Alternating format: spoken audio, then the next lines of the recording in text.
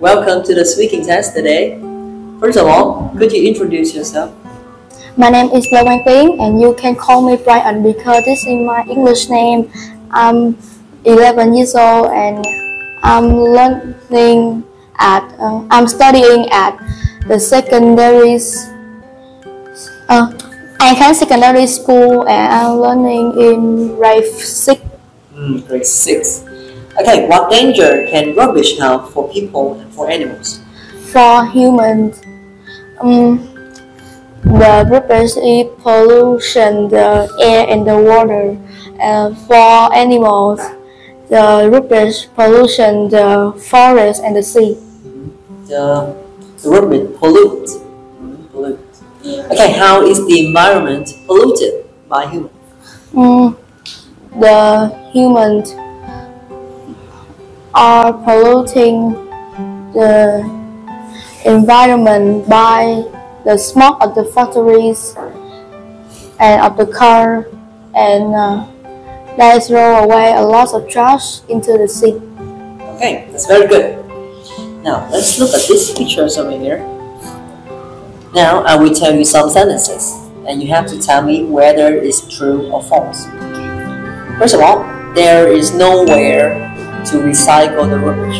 False, because there are 3 recycling rubbish. Recycling bins. Recycle bin. Okay. Now, someone is planting a tree. True.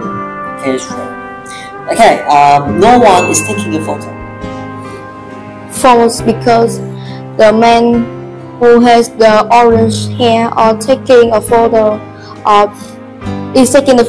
the woman who is planting the trees. Okay, very good. Now, in the last part of the test, I want you to tell me, as a student, what can you do to improve the environment in the school? In my school, each day students throw away a lot of trash like plastic, paper and cans. To improve the environment in my school, as a student, I have one way to make my school clean.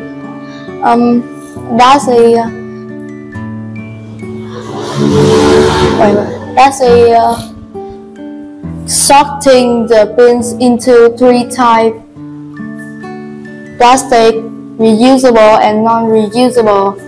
For plastic, that will be served for the recycling center.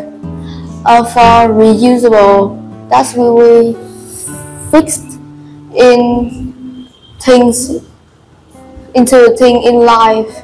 And for non-reusable, that will be putting into the big garbage and throw away into the big bins.